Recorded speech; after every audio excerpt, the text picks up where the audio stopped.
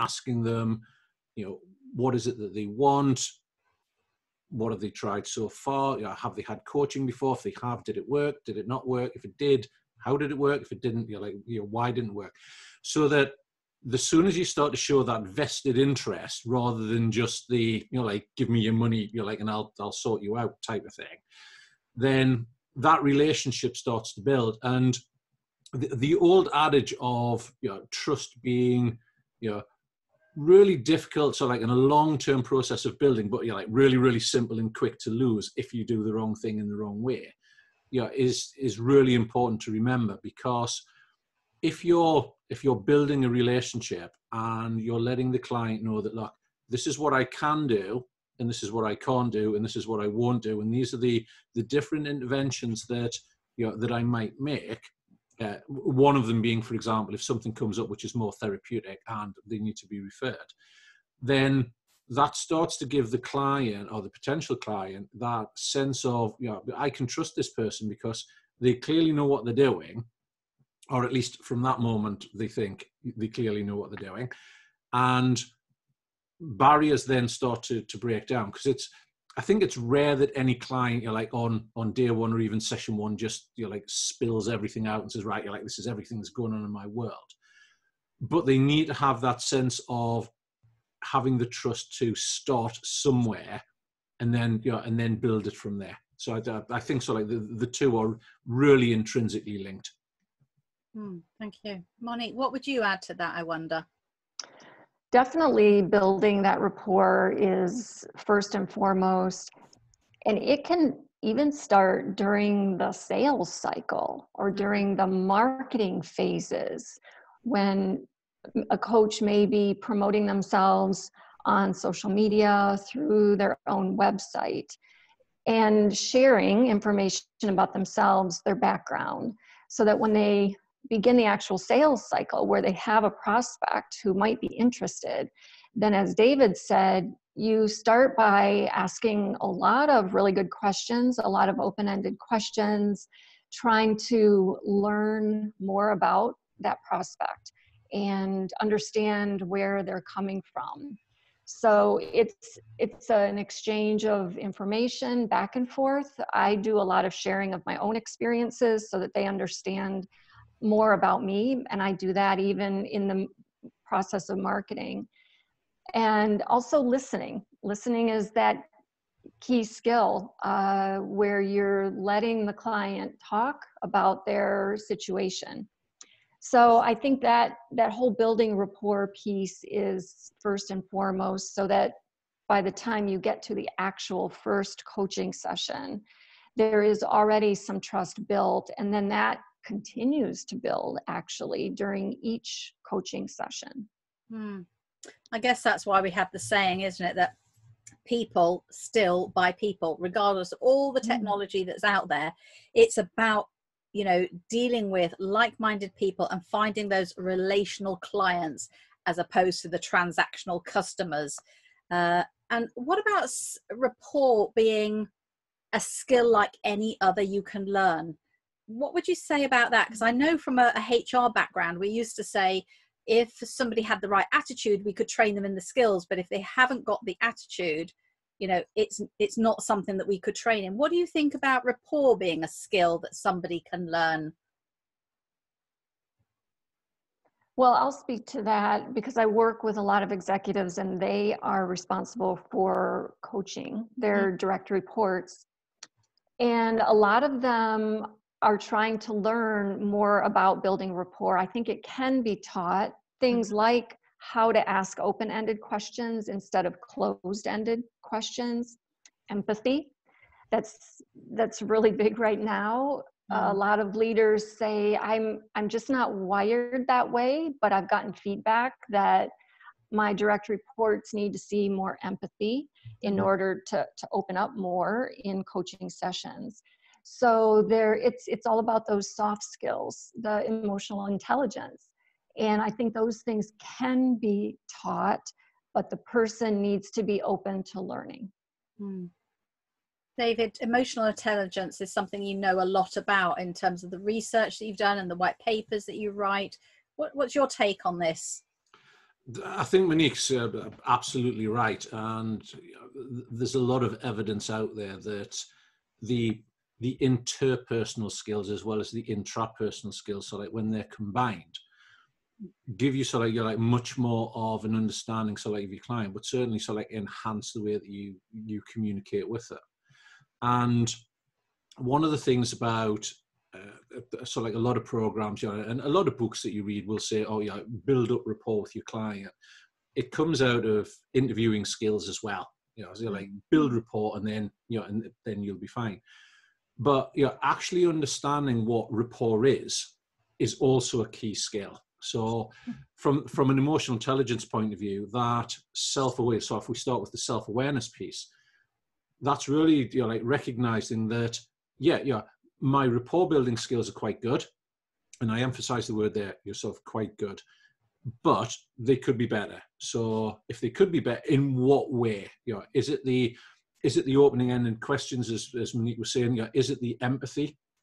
And there's a lot of research and papers around whether you can learn empathy, whether you can learn true empathy. So like what the difference is between empathy and sympathy.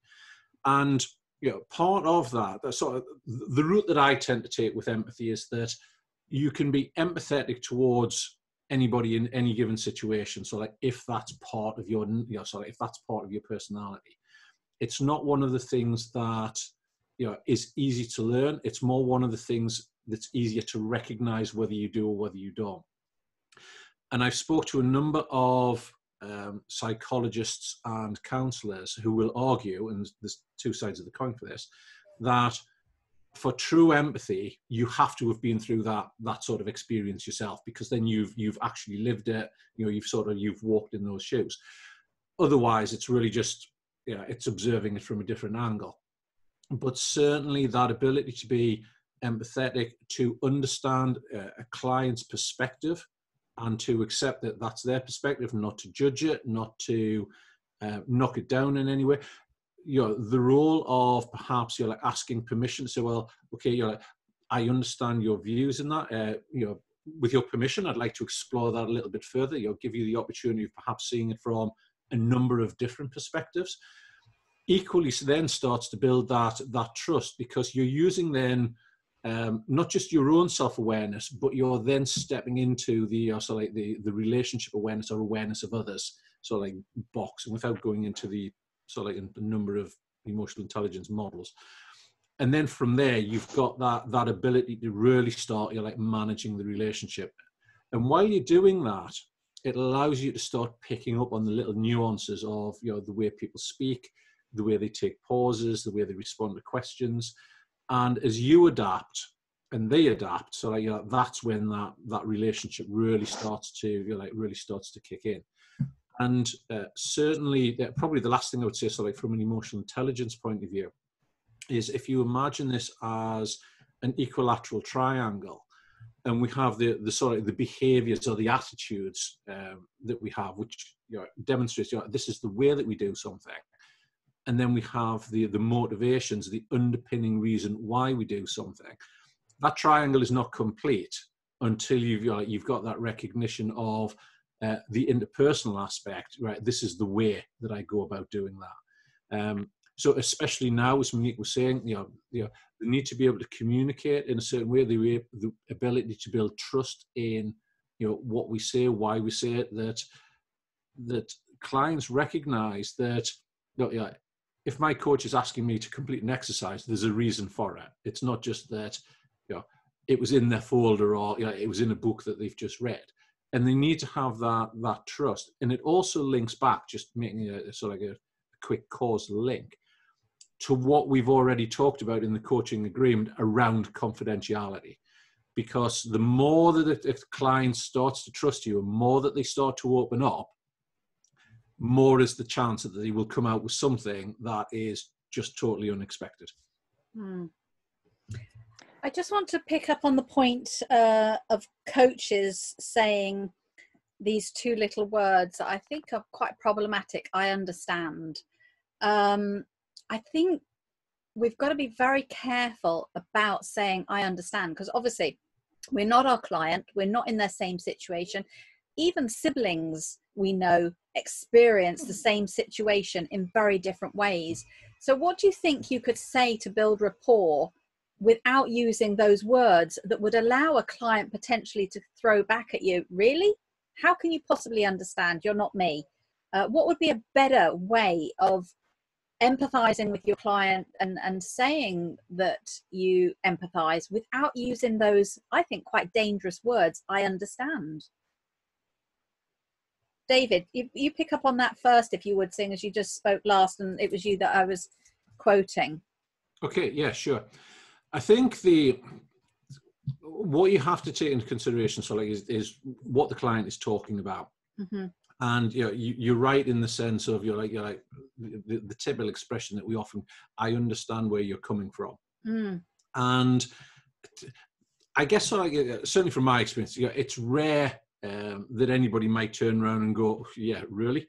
Yeah, I mean, it is devil's advocate, but I think absolutely. But I think it's important that while you're talking with the client, if they start talking about something, you might turn around and say, and this comes back to like Monique's point about talking to them about who you are, not just what you do, but like who you are, what your experiences are of, just being honest and say, look, I personally haven't got any experience of that, so I can't, I can only imagine, what it's been like for you. And at that point, without going into therapy or counseling, you might say, look, if it's important, would you like to tell me a little bit more about that? Would you like to tell me what it's been like for you? Would you like to tell me, how it's been for you? And I accept that we're using, a would you, as a closed question, and recognizing that it is. The alternative for that would be I would invite you to tell me a little bit more about that if you think it's appropriate. So there's different ways of doing it. But I think it's important that at that point you're working with the language of the client. So if they're used to things like would you like to, then that's what what I would be using. I think the other thing as well is that you really have to tune into what's going on for the client at the point that they say something. So if it's, does it look like it's emotional? If it is emotional, what kind of emotion? Does it look like they're angry, upset, fearful, happy about something? What's going on for them at the point that they're telling you? And if you're really, really astute, you might pick up on, right, are they telling me this, as just a fact? Are they telling me this from memory, or are they, are they now starting to relive something? Because if it's the latter, that is not a place that you want to be in, because we're not counselors, we're not psychotherapists, and it's being able to pick up on that. And I have used language before, such as, I'd like you to tell me about this. I don't want you to relive it. I don't want you to be stepping back into the past. I just want you to tell me from your memory, what was going on, what was it like for you? And either side of that, I might ask some permission as well. Thank you.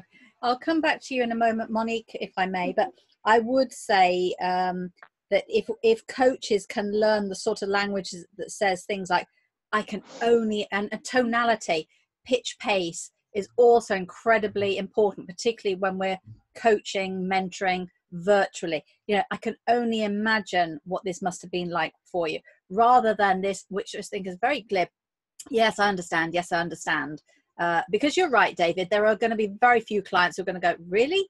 How did you solve this problem then? But you're opening yourself up for that situation, particularly those coaches who keep saying, I understand. And sometimes they say it quite a lot. So I would hesitate to have any of the students that I've worked with pick up on that language using I can only imagine. And again, the pitch, pace and tonality is a much better way of handling it. Monique, what's your take on this, please? I think what this amounts to is creating an environment of psychological safety for the client. A place where, as David mentioned before, is non-judgmental, and for the coach to be able to really understand or try to see where the client is coming from, what languaging are they using, and that even in the coach's tone of voice, because we can be judgmental even in a tone of voice. If we're not careful, we can have a condescending tone. So it's really important to be sincere, ask those open-ended questions, and let the client know that this is a safe place where they can open up to us, they can share. And I think that's really part of building trust, is to build that environment of psychological safety. Yeah.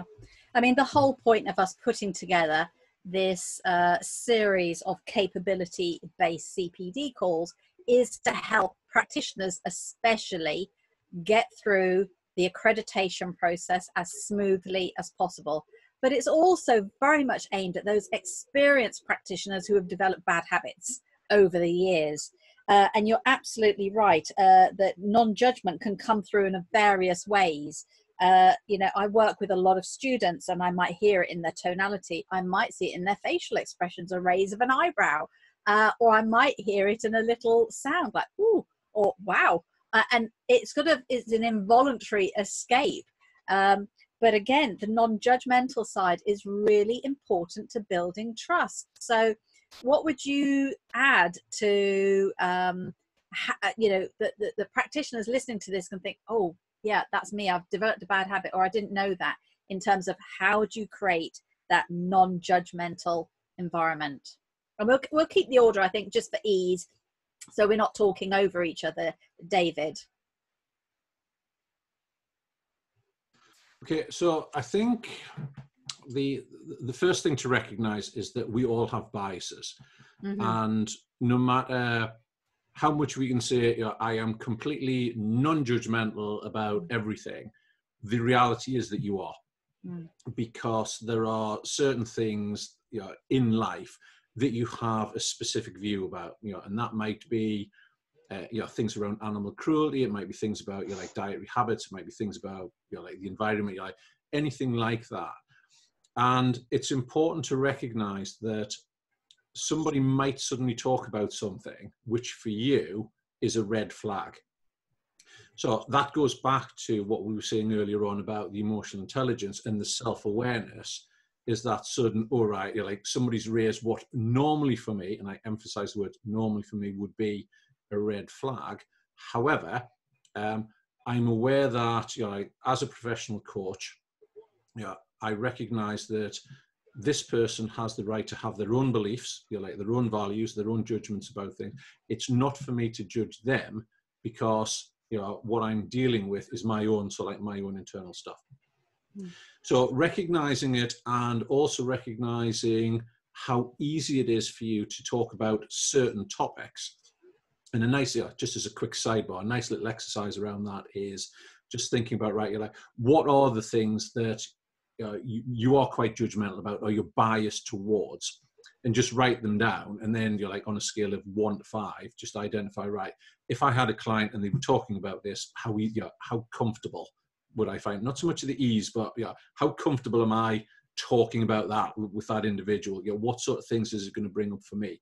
And that links then into things that we might talk about later on in some of the other sessions about transference and counter-transference and projection, and like, and a whole host of other things that might come up for us.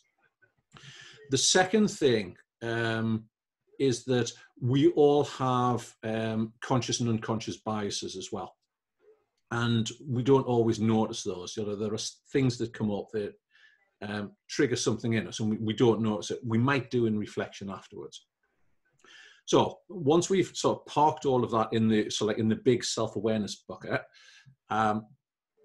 the easiest way to be non-judgmental is, it just sort of, in my opinion, is just to be relaxed. You know, be relaxed with your client. Don't anticipate anything. Don't like expect anything, and just deal with stuff in the moment. What we call in the model the sort of facilitative space, because if you sort of like overreact or even underreact at certain points, the client will pick up on that, and then all of a sudden, so like that trust that you've been building, that rapport you've been building, you know, suddenly stops. It doesn't diminish; it just stops. So you're not looking for sort of like any of this, you know, like this sudden intake of breath of what, really? Mm-hmm. You know, you're talking to them, so like you're as open and as relaxed as you can. The other thing within that as well is that just because they've done something one way and you've done it another, doesn't mean that you were right and they were wrong, and it doesn't mean that they were right and you were wrong. You're like, in any which way you mix it, that's just what they did, and that's just where they are. So that ability to suspend judgment and deal with all of that, you're like internal mechanism, that self-awareness, the movement into internal self-management, and and building that helps in that ability to come across as being like non-judgmental. There's one other thing also I want to just add on to that, which is at the point that something is flagged up, if you're really, really experienced, so as well as everything that's going on, that ability to reflect in the moment, what we would generally call reflection in action, you'll notice that internal change of your body, that sudden internal feeling of, it might be a little bit of surprise, it might be anger, it might be a step back, it might be I'm not sure about this. There is nothing wrong, depending upon where you are within the relationship and depending upon what type of coaching agreement you have, in then saying, okay, if I may, I just want to share with you, how, what you've told me, is coming across, so that I'm being honest with you, so that any other questions or anything else that happens in this moment doesn't appear to be a little bit more off track, rather than anything else. And that again comes back to the coaching agreement, because if you said, look, sometimes stuff comes up that I might have a different view about, and with your permission, I'll always let you know if something's come up, because if it has, then I might be processing it in in a completely different way. And of course, that's going to come up in the next CPD call, which is self in coaching as well. So it's really important that we understand what our internal triggers are, and that comes with maturity and experience. It also means that you have to be honest and authentic to say at the early stages, actually, this isn't a subject or a client I want to be working with. So it's not being desperate of taking every penny and every client. Monique, what have you got to say on the subject, please? So really, we're talking about being objective, non-judgmental, and it's almost a mental discipline if you think about it, and being very present, as David mentioned. There's a technique, I guess you would call it a technique, and it's called different things by different people, but I like to call it a beginner's mind. And when my executives ask me, how can I be more objective when I'm working and coaching my direct reports? Beginner's mind is acting as if this is the first time you've ever heard of this topic, the first time you've ever heard of this situation, pretending like you had no prior knowledge, and you're coming at this fresh. You're listening to the client, you're learning actually from the client as the client is explaining some things to you. So it's trying to more or less empty your mind as if you have no prior bias, which is very hard because that unconscious bias, as David said, is with all of us. But it's a really good exercise to at least try and practice it, because this all is quite a mental discipline. Yeah, and I think there are a couple of things that we can help students and new practitioners to remember getting into that mindset. If you have a couple of minutes meditation to empty your mind and be in the moment, if you come to the call with a blank sheet of paper, it's that visual that you're not prejudging, rather than what I hear with a lot of students is that they're almost, tell me what the topic is in advance with this little bit of homework. Then they've planned out the whole conversation. They've written 50 great questions and they're just not listening because they're waiting to dive in with that question. And they've decided the whole agenda. So I think you're right, Monique, that if you can, and you, David, as well, just be open in the moment. I think the clear white piece of paper is a great tool just for reinforcing that. before you start the session. I was interested what you said, David, about underreacting is almost as important as overreacting. So share a little bit more about that, if you would, please.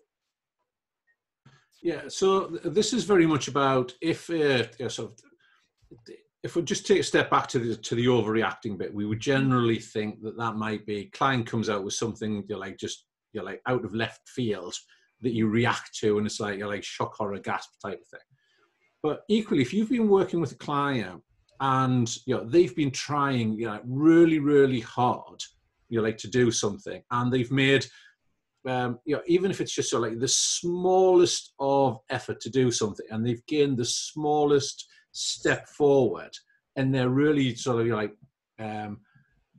boisterous and and lively about this. It may only be small. But I've managed to do this, and you sit there and go, "Oh, that's good."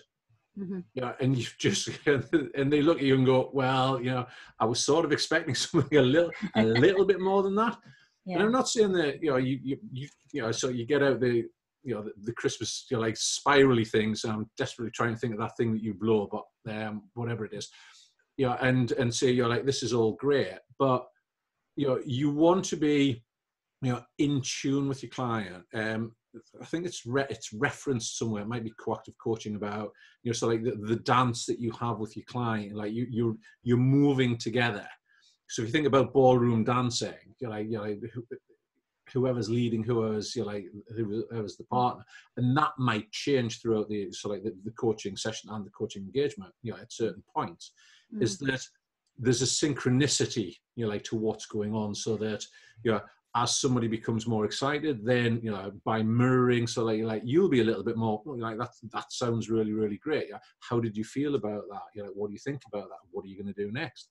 Mm-hmm. So that just being in tune, with your client, allows you just to to pick up on that, so that you're so synchronized that you can move along. And you're absolutely right. Just going back to what you were saying about the big long list of questions, and I'll hold my hands up, metaphorically, and say that I've been there. I've been there. I've got the books. Oh, here's a list of powerful questions. I think we all have. Right, I'll just wait to pounce like a sniper. Yeah. Not interested in that. No, can't use that. No, I'm not interested in what you're saying. Oh, there's the opportunity to ask that question, and then you ask it, and then you think, great, I've asked that question. I've got no idea now what you're saying because I haven't really thought about the question afterwards. Yeah. And I often say to people that you can think about any question that you want, but in reality, and that's my opinion, in reality, the only question that for certain that you can ask a client is a variation of what is it you would like to talk about today, or what would be beneficial for you to discuss in the time that we've got. What do you want to get out of the session time? Something like that, because after that, you've got no idea whether they're going to carry on with what they were talking to you about last time, if there was a last time, or that something from the coaching agreement might have changed. You've got that inkling, but a lot can happen. In 24 hours. Just look at the world and see what can happen in 24 hours. So it's just really important to have that, right? Almost when they come in, let the dance begin. Yeah. And one of the things that they used to say in in martial arts, when certainly competition, was if you can almost get your breathing to be at the same as your opponent, then you'll both be moving at the same the same rate and everything else, and that's trying to get that that synchronicity. I'm not saying for any moment that you should be hitting your clients, by the way. So this is a quick point about that from the martial arts perspective. I think this comment about underreacting, you've made me realize it's actually a much bigger issue than I initially thought when I just raised it with you, because it's taken me back to assessment calls and the amount of times when you hear a client come up with a little idea. Obviously it's very tentative because people are people pleasers. They come up with a little idea. If the coach doesn't then praise them for doing something proactive, If they just routinely and mundanely say, okay, and then what's my next brilliant question that I want to ask, you know, because like you say, David, they're plucking it out of the air, or they've got this list. It kind of completely throws the client and damages the rapport and the trust. They don't know whether that was a good thing to say or a bad thing to say. So their creativity is kind of shut down by that underreaction. So yeah, I think people have got to be very much aware of their own habits, and just saying brilliant, fantastic, you know, rah, rah, rah, or okay, okay, okay, is not cutting it. So when I'm talking to student practitioners about rapport, praise is a really big part of this. And of course, praise has got to be genuine, it's got to be tailored, it's got to be meaningful and specific. Otherwise, the client is just going to feel like it's production line. It doesn't mean anything. And of course, then you've got to take into account culture. So a lot of northern countries, you know, you've got to win the Nobel Peace Prize before they'll accept any praise. You know, they're just not brought up with praise. But I think if it's tailored and meaningful and genuine, a little bit of praise is going to open that creativity, helps to make the client feel safe, and is massive for building rapport. What are your thoughts around this under reacting type situation, Monique? I have a really good example of something good. that happened to me decades ago when I was being coached by a coach. And, you know, we're all told that it's really important to pause and allow some silence in our conversations and in our coaching. And even when we're presenting in front of a group, that pausing helps to kind of drive a point home, and it's very important. So this coach actually took that a little too far to where I was considered underreacting. And he would allow too much silence after I would say something or make a point. And it was to the point where I wondered if he was even still on the phone, because he was not reacting at all or saying anything. The pausing was too long. The silence was unbearable. And so I began to wonder, what is that all about? It definitely was an underreaction. And I didn't know if I should continue on the topic or if that meant I should talk about something different. Was he uncomfortable with the topic?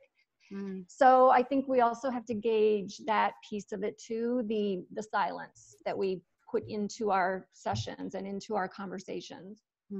That's a brilliant point, Monique. And as assessors for the IAPC&M, I've also come across some practitioners who follow a particular model where they literally leave this really long, regular silence. Yeah. And of course, as we're increasingly doing business virtually, online, you know, Skype, whatever, you don't always have the video on. You are kind of wondering, is that person still there?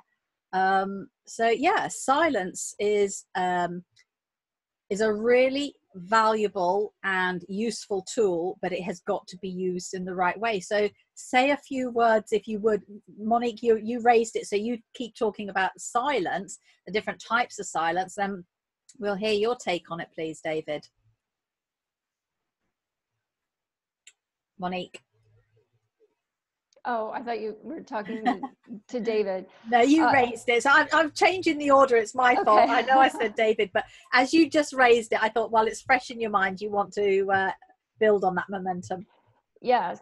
So I think it's very important to have some types of acknowledgement interjected into the conversation, and so that the silence isn't exaggerated. And you're right, virtual without camera, you start to wonder what's happening on the other side. And then it adds a level of uncomfortableness to the call. And in my case, I was uncomfortable with how should I proceed? Am I supposed to break the silence? Is he waiting for me to say something? So it was an uncomfortable moment. And this particular coach tended to have that habit. I haven't seen it too often. Going forward, if anything, I see almost the opposite, where coaches may say too much and not leave enough silence. But I also think there's an important piece here to segue a bit into something you said, Dawn, about praise and acknowledgement. That segues into empowerment. And I think it's very important as a way to build trust to empower the client in various ways, because it's incredibly courageous for someone to start coaching, to be coached. They are making themselves very vulnerable. They're agreeing to be vulnerable. And when they're working with a coach, I think it's important for the coach within the whole coaching relationship to be sure to empower them in various ways. And if that's related to praise and acknowledgement throughout the coaching conversation, I think those little words of empowerment go a long way. David, we obviously assess practitioners. We've got a team of people who do this, and we come across students who have used all sorts of models. This silence issue, I've noticed, as Monique says, is very distracting for the client when we play the client on the other end of the phone. But I also find it comes up quite a bit when they give us written exercises to do or visualizations to do. It can backfire badly, can't it? Yeah, I have a simple sort of like view of things like that. So in terms of the amount of silence you're given, so like, I totally agree with what Monique was saying about the empowerment, and like sometimes there's just not enough. But the silence part is really picking up on what's going on for the client, and it's just so intuitively linked to listening that whether you're watching them or not, when you've asked a question and they've started to answer, you should know whether there's whether they've paused and they're thinking, or whether they haven't. You shouldn't. Once you get experience, you won't need to. Hesitant to use the word shouldn't there, but you won't need to actually see them. You'll just know.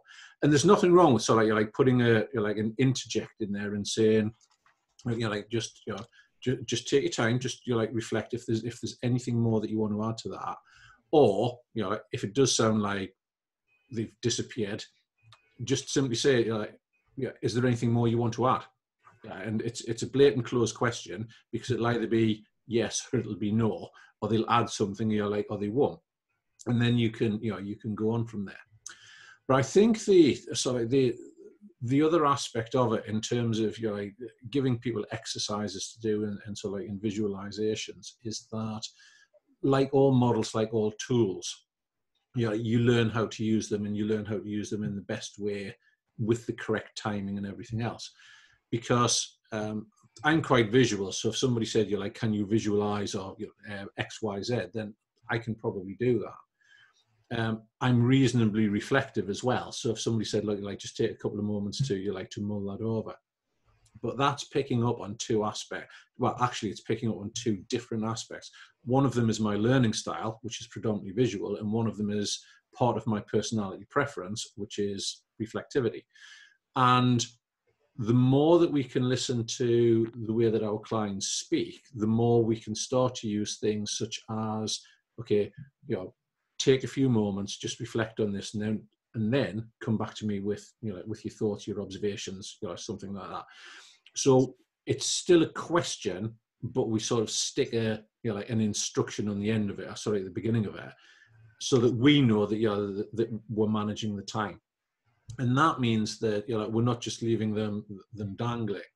Because if I was going to be really brutal, and I was saying, right, let's say for example I'm paying somebody £150 an hour for a coaching session, then I want to be coached for for that whole 60 minutes. I don't want 20 minutes of it to be me thinking about stuff, because I can do that afterwards. For me, I want I want action. Mm-hmm. For some people, we'll pick up on the fact that their natural personality style is that they need time to reflect. They need time to mull things over. But again, they don't want that all the way through. It's it's interaction. It's right. just take a moment. And this is where I could be really pedantic here, so I can get the thesaurus in the dictionary and go, right, let's have a look at, you're like, what is the definition of a moment? And part of that is, you're like, if you know your client, then, you know, from that very first session, you'll start to pick up on, right, you know, what do they need? And I think like everything else, and this is sort of like specific advice for, you know, for people who've just come out of coaching programs, that there's a reason why coaching models are called models, because it's, you know, there are different stages to go through, and it's almost the step by step. So like, you're like blueprint for learning how to do something. Yeah, and we get that in, so like in all walks of life.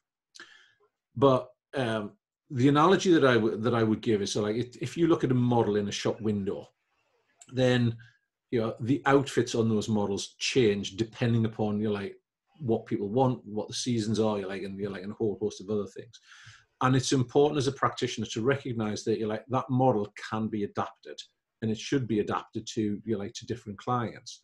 Because if you went something like grow, for example, and you're exploring options, then, you know, you might say, look, you're like, just take a couple of moments, you know, and think about the, you know, the various different options that you've got. But if somebody is very action orientated, they might not want to do that. You know, they might purely want, right, okay, you're like, you know, these are the actions that I can take, and they might just want to go for it. So it's important to recognize that silence works. It works well with some personality types. It doesn't work well with others. And as Monique was saying, and yeah, and I would equally say this about me. If I'm being coached, I'll have a little bit of silence, but, you know, once that starts to go on, I'm old and wise enough now to say, look, I appreciate what you're doing with the, you know, so like with the reflective silence gaps, but they're starting to, you know, they're starting to be a little bit too many. And that brings us back, so like, to the trust and the coaching agreement, because if I'm working with a coach for myself who, you know, like, understands that, they will just respond in a non-judgmental way. Thank you. Okay, I appreciate you telling me that. I'll make sure that, so like, that, you know, like, that we don't continue down that way, and that'll be it. You know, and it'll move on, and I will have a greater trust that, you know, like, my feelings about the way that I want to work have been picked up by, you know, by the coach on the other end. And that's why as coaches, we need to prove that we're adaptable, that we understand one size doesn't fit all. And that, as you say, David, will come out in the coaching agreement. You might not get the whole picture, but if you listen to the flags and your intuition, you'll get a sense of, this is the person that I want to work with. This is the type of things that might work with them. And as you say, take on board that feedback.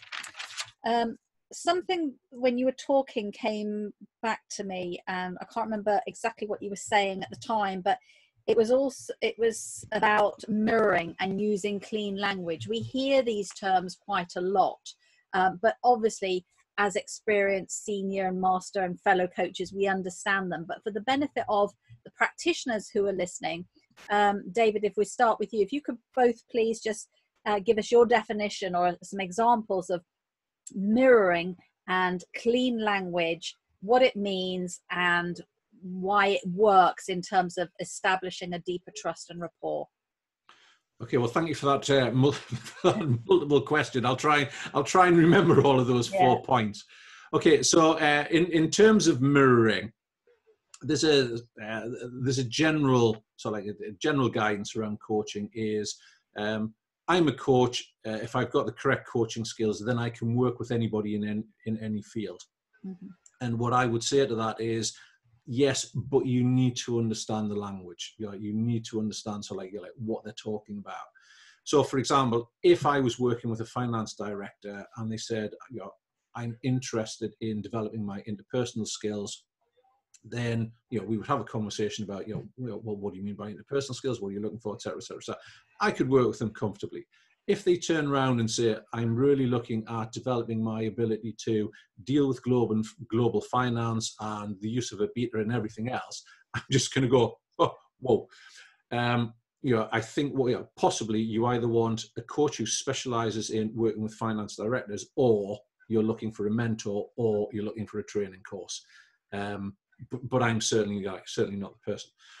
And the reason that I sort of come back to that is that when you're mirroring sort of within that the conversation, what you don't want to be doing is always going, oh, yeah, that sounds very interesting. What do you want about? That sounds very interesting. I've got no idea what you're talking about.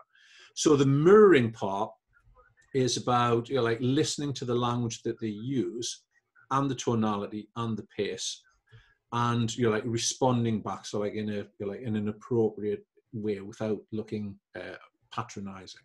So it's using their, so if they, for example, turn around and said, I can really visualize where this is going. You might later, at one point say, you mentioned earlier on that you could visualize where you were going. Tell me a little bit more about that.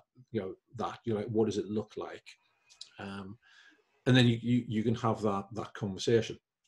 The clean language part is very much about keeping it simple, keeping it straight to the point, and not trying to confuse them with any sort of language. Now, this will vary depending upon the client that you have and the area that they work in. So for example, if you were working with somebody who came out of the educational establishment and they were a senior lecturer, they may talk about their issues, their topics, and being aware to just respond back with that clean language is really important, because you use your client's language, not yours. So this is where the listening and the rapport and everything else comes up. Because back at the coaching agreement, you might have had that conversation about, tell me a little bit about yourself. You're like, what do you do? So you've got that general understanding. And what were the other two bits? I totally had to forget. I think it was just examples, but you've given examples in that. All right, brilliant. Thank you. Monique, what, if anything, would you like to add? It's so important to be where the client is at the moment, which is the whole key to coaching. Sometimes if my clients complicate the conversation with their own internal terminology or languaging, sometimes a good open-ended question that I ask is, what's a better way to simplify this? What's a better way to simplify the topic, the conversation? Let's try to keep it simple. What would that look like?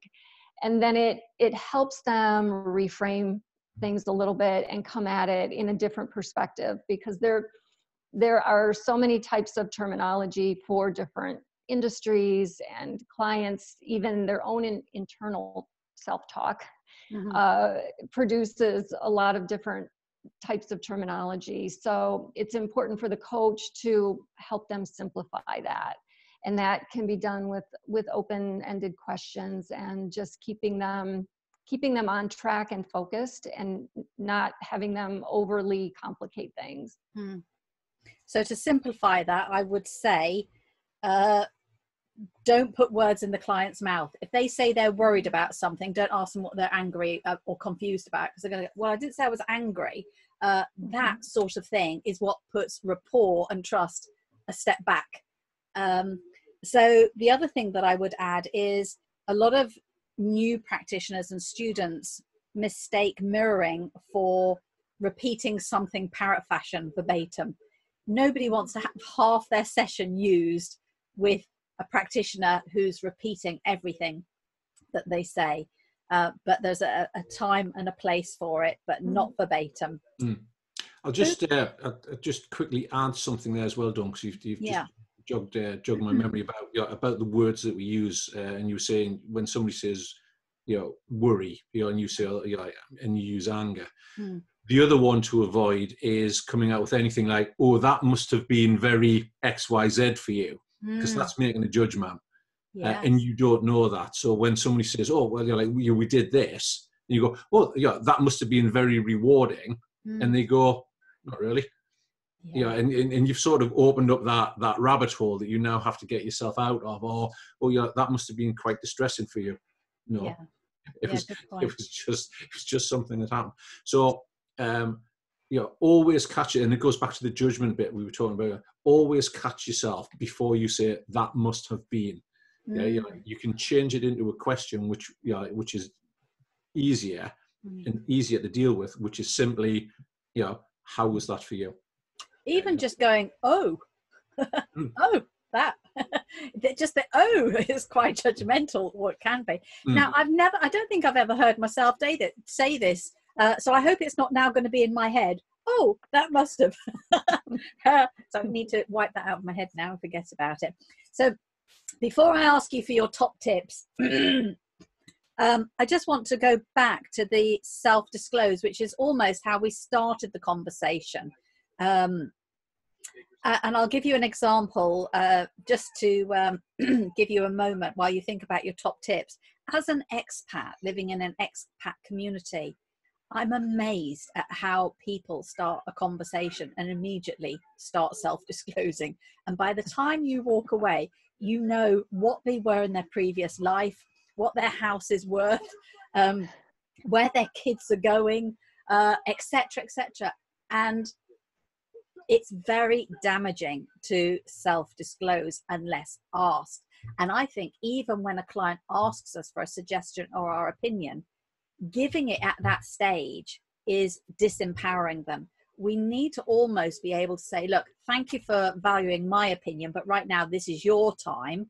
I'm going to be asking you questions that is going to free you up for you to come up with your own. But if you are stuck genuinely, I can share what some of my other clients have done to succeed in this area. You're still not self-disclosing. So what's your take on the whole self-disclosing thing? Because I know, as we started out by saying, people buy people. So you've got to do enough so the person recognizes it. I like you, or you're like me. But what's your take on it, David? Well, I'll go back to the emotional intelligence part of it. And one of the aspects of emotional intelligence is openness and honesty. And there's a sort of scale which says that on one hand, you can be overly open and honest. On the other hand, you can be very closed off. And then somewhere in the middle is the realistically open and honest. And that's really where you want to be from an emotional intelligence point of view. It's recognizing where the boundaries are of how much self-disclosure you need to do, if any.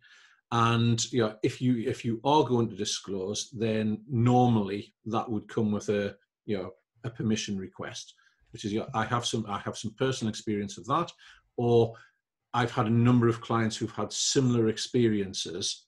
How useful would it be for me to tell you a little bit about that?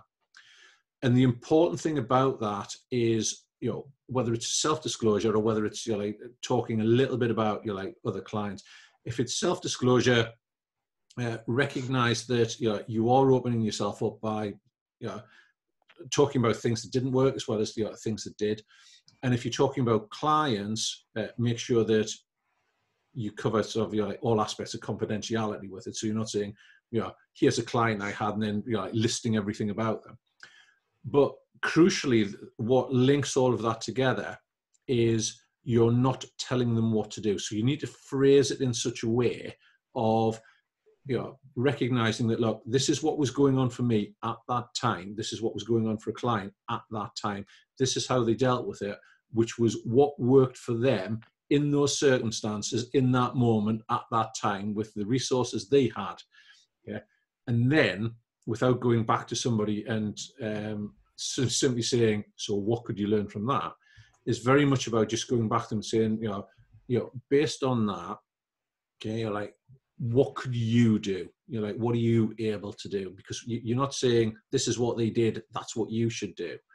And again, going back to the biases and the judgments that we have in our head, it's not unusual for the experienced coaches, when somebody comes out with the right, this is what's going on for me, at the back of your head is just that instant, well, why don't you just do that?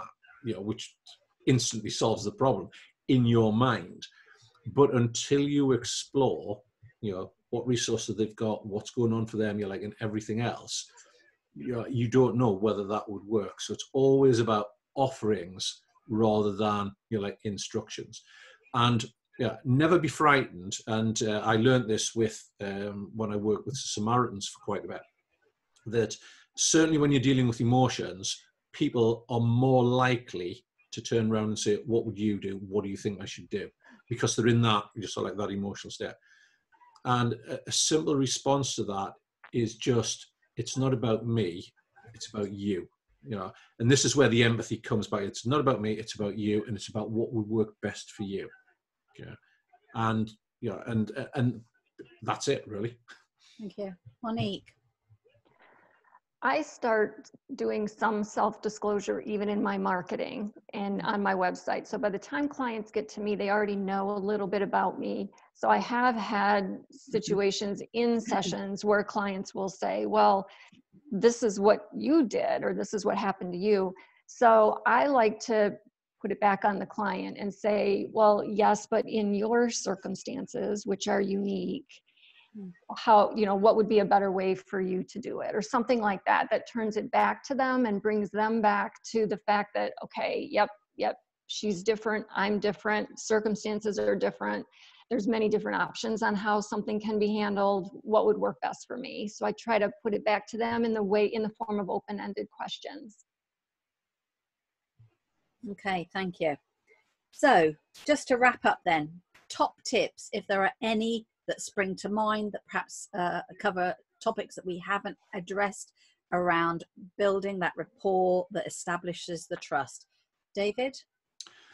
All I would say is that, because I think we've covered in the main, we have the key elements. What I would say is that from an assessment point of view, we're looking for the coaches to recognize that the client, picking up on one of Monique's words, the client is unique and the situation that they're in is unique to them, and therefore the way that they deal with it is unique to them.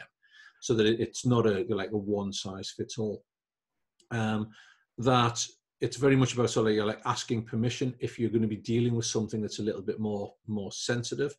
And that's I think one of the things that we haven't quite touched on, but it's sort of come up almost anecdotally, is that coaches are curious about what's going on for the client, so that they come across as being genuinely interested in the client and what the issue is, and genuinely interested in helping them resolve whatever that issue is.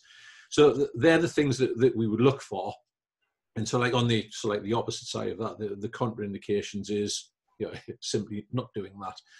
And the final point I would put about trust is always remembering the thing I mentioned at the beginning, which is trust takes a little bit of time to build up. But it's really easy to lose, in one simple comment, or even no comment. If we're going to go back to the underwhelmed bit, and the more that the more that you build it, the more you will get used to to building that with your other clients. And also when you get testimonials in, it looks really nice. If a client turns around and says, for example, it was great working with Monique. Not only is she a great coach, she built rapport. I trusted her with everything that I was coming out with. That looks great in a testimonial. Mm-hmm. And she is. Absolutely.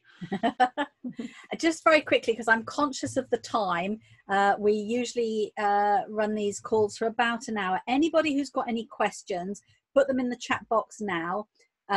If you think about your questions after our hour, because literally it's going to be up in a minute or so, and it's not a burning question for us to deal with right now, we will deal with it afterwards by email. So Monique, what, if any, tips do you have that you would like to add, please?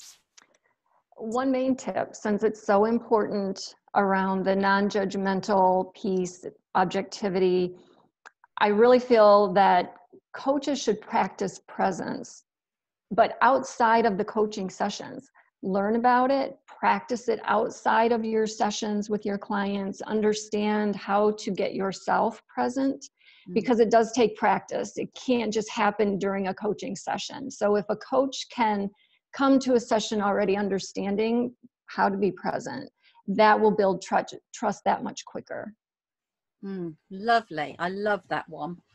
I've got two of my own to add, and one is use your client's name.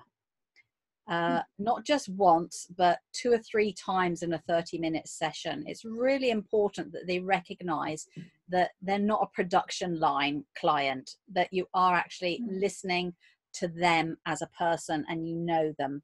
The second point I would make is that we need to remember, and this will come out at various stages of all the calls that we're going to be making in this series, is that not everybody is or wanting to be a 10 out of a 10.